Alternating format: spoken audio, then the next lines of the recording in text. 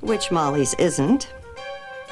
At the moment, she's not too happy with me for selling the house she grew up in out from under her, or for sending her those boxes, which contain most of her childhood. So we haven't spoken, but our machines have. Molly, it's your mother. By the way, dear, there's no message on your machine. You ought to fix that. What if the publishing people call? Such a fabulous job opportunity. Arthur told me all about it. The chance of a lifetime. Can't wait to celebrate. See you tonight. I suppose selling the house without telling her wasn't the kind of surprise she wanted sprung on her at this particular point in time. Which is ironic, because as a child, Molly loved surprises. Still does. In fact, when I ask her what she wants for her birthday, she always says, "Surprise me." Surprise! Be careful what you wish for.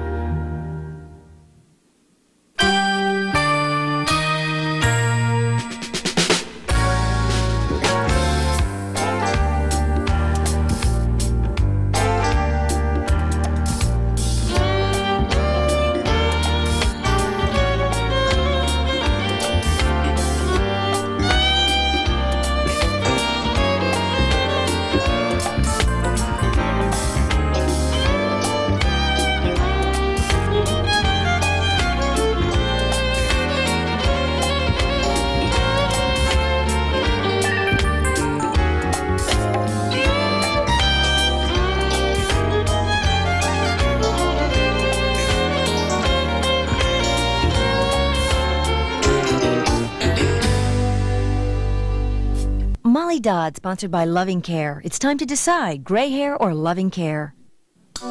Why keep plucking? Did you know there's a hair coloring as gentle to the hair as a shampoo? It's Loving Care.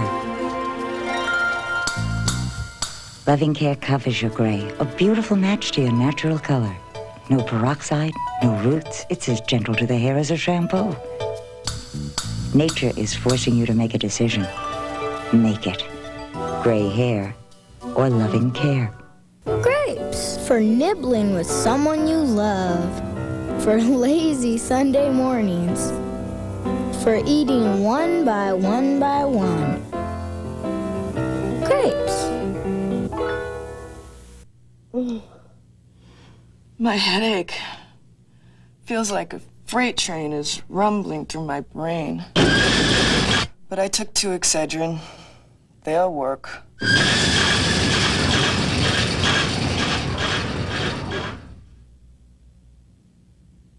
My headache's gone. 2 Excedrin, and it's gone. When only extra strength headache relief will do, take Excedrin, the headache medicine. Lucy kisses like no one can.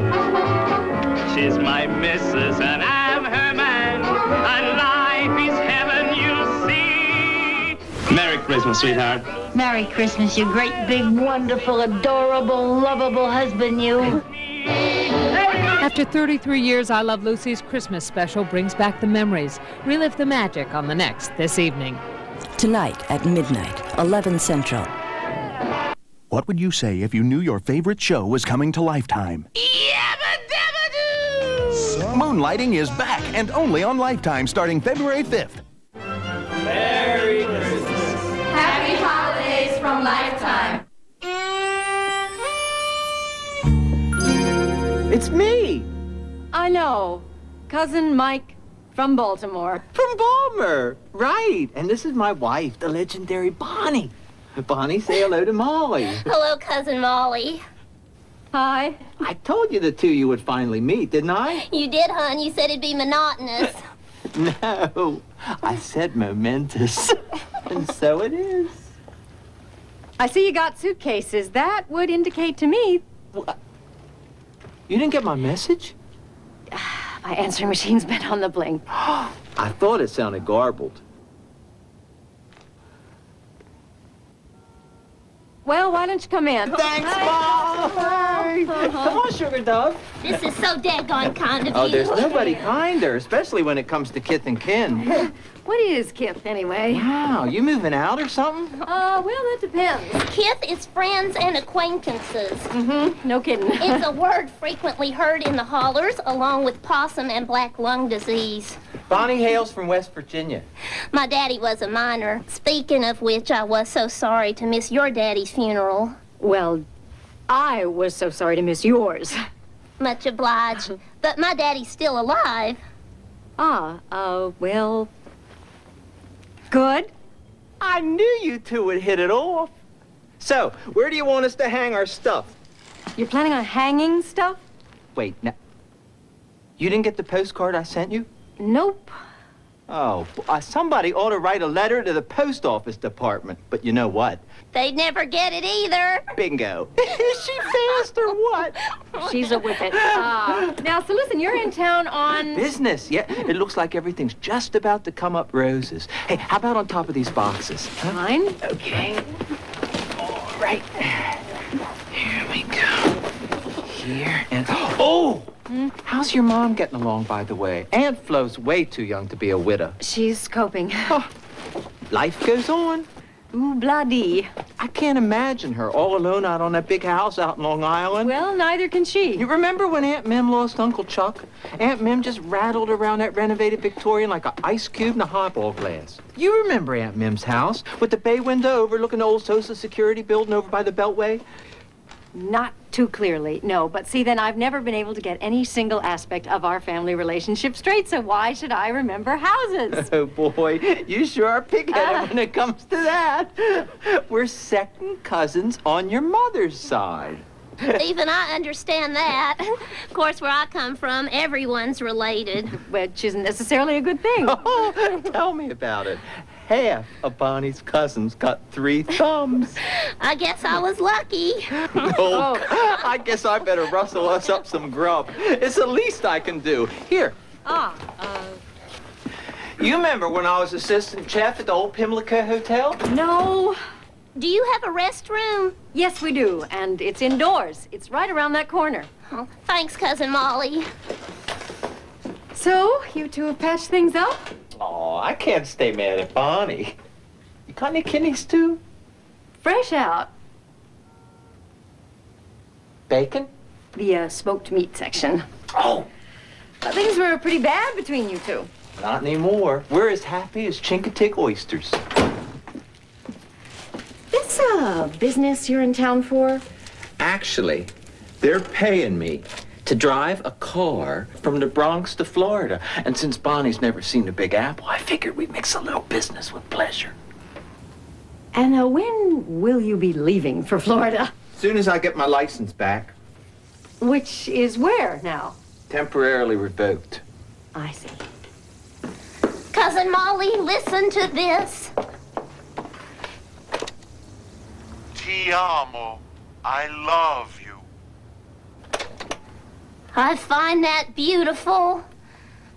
I'm learning Italian. I'm trying to. It's a New Year's resolution. Dove il gabinetto? Where is the bathroom? Even that sounds romantic.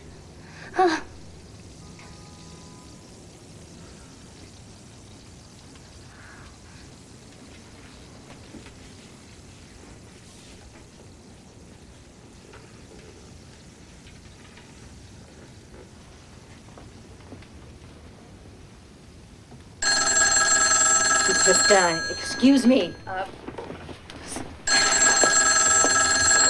Hello. Hi, Fred. Is that Cousin Fred? Ex-Cousin Fred, yes. Say hello from both of us. I will. Ex-Cousin Mike and Bonnie say... From Baltimore, yes. Aunt Mim's nephew, that's right. Well, I don't know. This might not be the perfect day. I'm kind of tied up. Hey, you know, maybe this is the perfect day. Just give me about 10 minutes. Make it 5. Bye. Hey, listen, you two. I'm going out for a little while. Just, now don't be shy. Make yourselves at home. The Atlantic Monthly's on the coffee table. Just help yourselves to the Sambuca. Thanks for everything.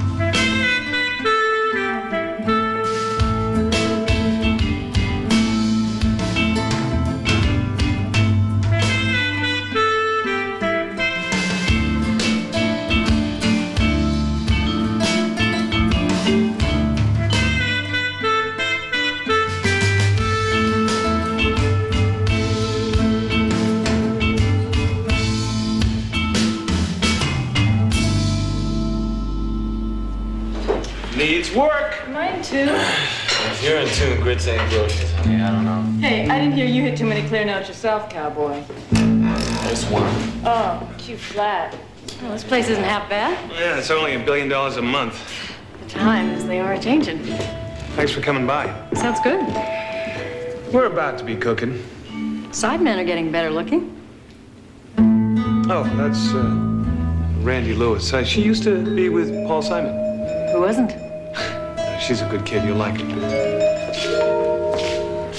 Randy Lewis. Molly Dodd. Dodd Lewis.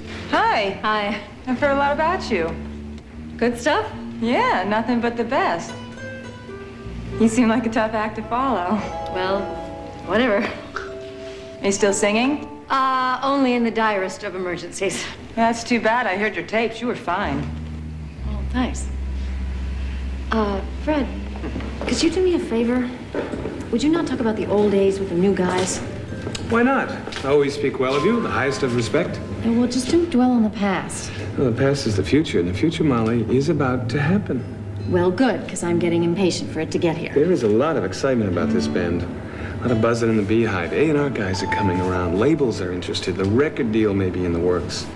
Well, it couldn't happen to a nicer bee. So I've been thinking a lot about the past. About you and the old band, because we scuffled and it just never quite came together. And we're on the brink here, and I want you to share in it somehow. So I put my name on the back of the album. No, I owe you. You think I don't mean that, but I do. I'll think of something. How about a lifetime backstage pass? It ain't gonna mean much if we ain't got a name for the group. Didn't we settle on the Fred Dodd Band? Everybody's a critic. You know, I kind of like the Randy Lewis quintet myself. Why don't we call us Egomania? I remember these discussions. You'll end up calling yourself something like the New York subway system. I like it. It's not bad. Best I've heard yet. So you'll always be part of this, Molly. Right.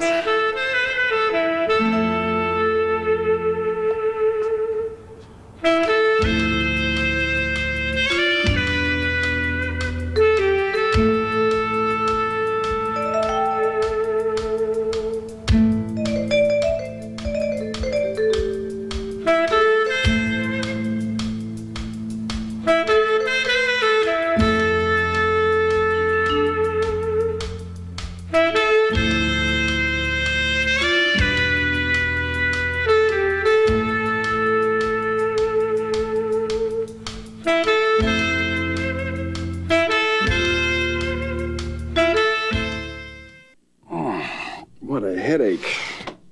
Feels like a herd of elephants is stampeding through my head. But I took to Excedrin. That'll work.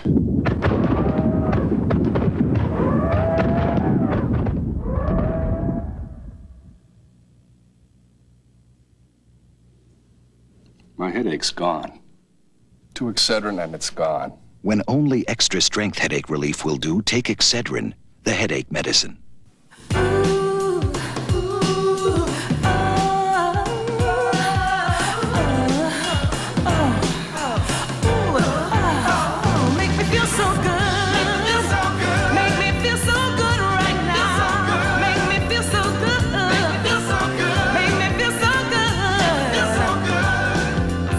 The original, the shower massage by Teledyne Water Paint. When I was a young girl, the studio made me a blonde. My boyfriend at the time said, "I like you the way you were." And yet, he married 2 blondes. I love being the spokesperson for Ultress. One of the nice things about Ultress is it has double conditioner. Makes your hair softer. Do you really want to know how I feel about Ultress? I love it. I do. Get ready for a superstar duet. Lifetime's got Kenny Rogers and Dolly Parton. We got everything we need. We got real love. Together in concert in a megawatt performance. Before the lights and behind the scenes. Islands in the street. That is what we are. Kenny and Dolly. Real good. Real love. Premiering Wednesday, January 3rd at 9 p.m. 8 Central here on Lifetime. Do you like it? You don't have anywhere to hang it. My new apartment has many walls. That's right. I forgot you moved. Forgive me. Maybe Arthur would like this. He's redecorating his office. An ugly painting by an unknown artist. Well, no wonder it's $10,000. Okay, I'm starving. Arthur will be along any second. Are we going to eat right here in the gallery? They don't serve food here. They sell art. Well, then why don't we go on ahead to the restaurant? He wanted to meet us here. Fine. That's my idea of a good time, buying overpriced art before dinner. If you're going to do the attitude thing, let's just skip the entire evening. Okay, by me. I can crack open a can of tuna and be as happy as a clam. Florence. You look wonderful.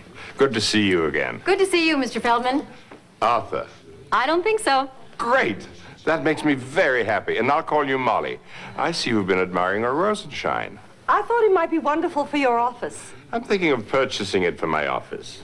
Ah, well, you go right ahead. You like the sweep of the curves? Yes, that's the main thing I like about it. I'm thinking of purchasing it for my office. She knows that, dear. Oh, good. In that case, I'll write a check. I'll be right back. And then dinner. Thank you. Thank you both. You're very much alike, the two of you.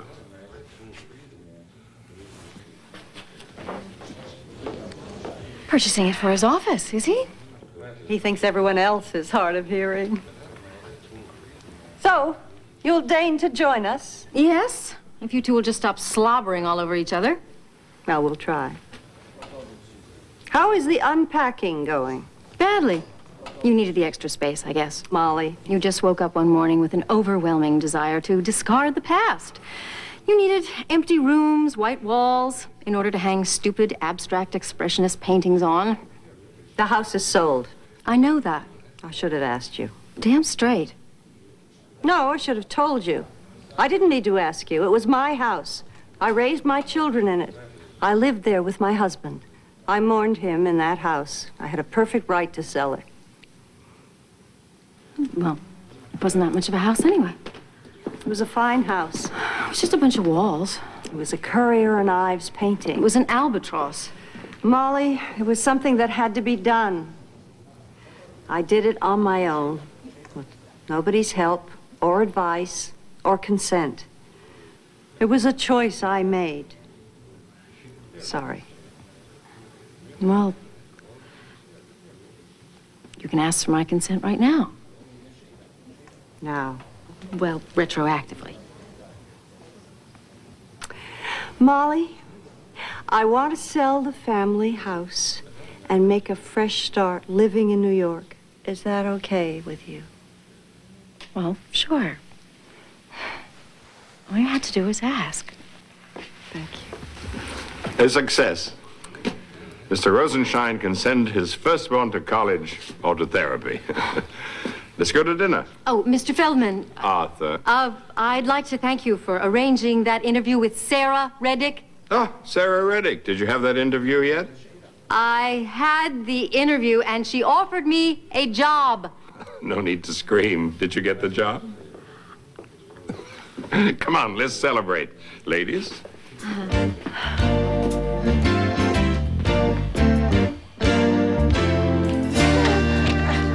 No! Hello? Hi, Cousin Molly. We didn't think you'd be home so early. Yeah, you know, it's not so early. It's past midnight. Could I just turn on... Not just now, hon. Some of us are in flagranto. Right. You know, I forgot something down at the store. I'm going to run down there, and then I'll be back here in about a half an hour. Could you make it an hour? No problem, cuz. If you see any pancake mix, we're fresh out.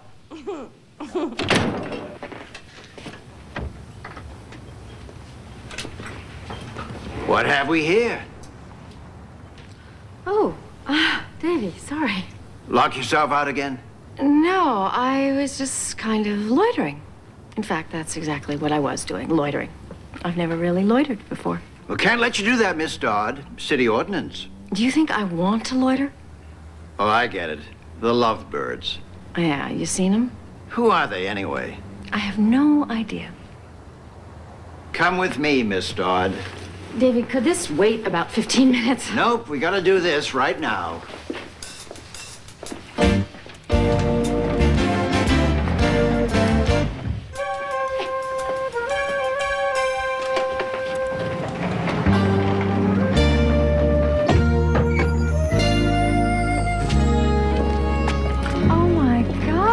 Look at this view. Yep, good for what ails you. I never even knew this existed. Well, most buildings have roofs. Well, I know that, but not this kind, not on a night like this. Been here all the time. It's yours? In a manner of speaking. I feed them, but they ain't really mine.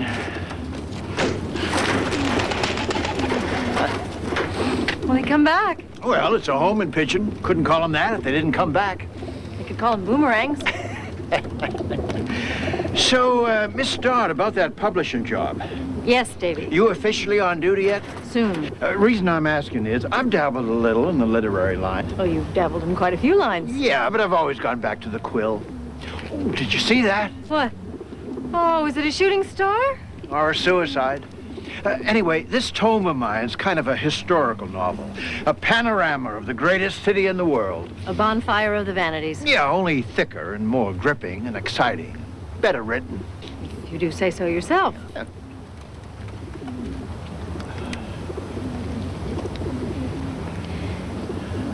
Maybe someday you'll let me read it. I was hoping you'd ask. It would be my pleasure. Actually, my obligation to society. Oh, boy, what a moon. A New York moon. It's there, but it looks like it's always about to get mugged. Beaming down on the Hudson. It makes you feel kind of wonderfully insignificant. Yet hopeful. Indeed. Because there is a master plan, you know, Miss Dodd. If you say so. I can't figure it out. Times like this, what's the difference? It's amazing. You know, right smack dab in the middle of town, I found a paradise that's trouble-proof. Room enough for two, up on the roof.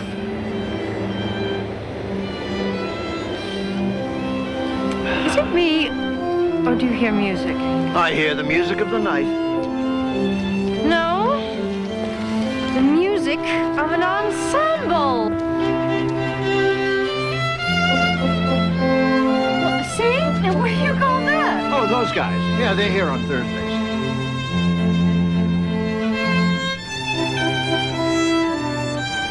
Yeah, next week we've got cooking demonstrations, tennis clinics, the circus, weather permitting. This is all very mysterious.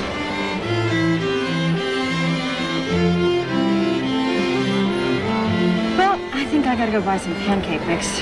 Well, I'm gonna wait for Walter. Pigeon.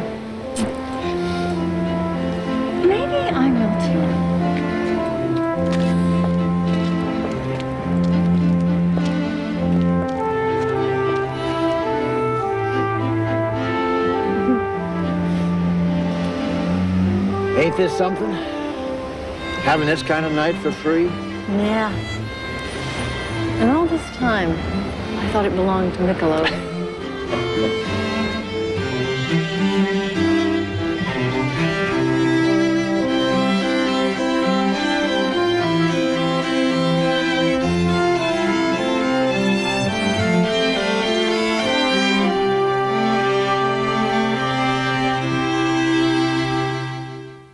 That's it for the news. Now let's take a look at today's weather.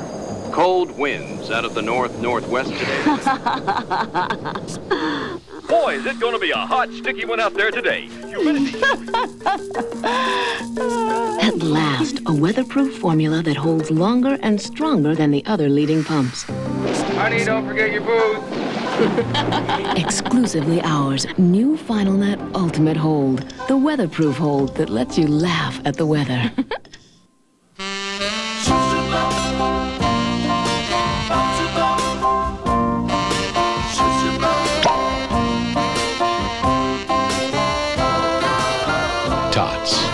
The premium champagne. Grapes for nibbling with someone you love, for lazy Sunday mornings, for eating one by one by one.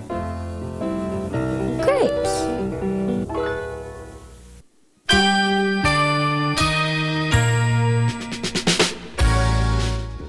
Later tonight at 11:10 Central, when Robert Urich is set up to box with a killer, will murder be the main event on Spencer for Hire? Then at midnight, 11 Central, get all the news you can't get on the news as Nancy Glass hosts This Evening. Coming up, Molly Dodd is stringing popcorn for her Christmas tree. Now, isn't that funny? She popped a whole jar full, but she only had enough for one strand. Blair Brown stars in another episode of The Days and Nights of Molly Dodd. Next, happy holidays from all of us here at Lifetime.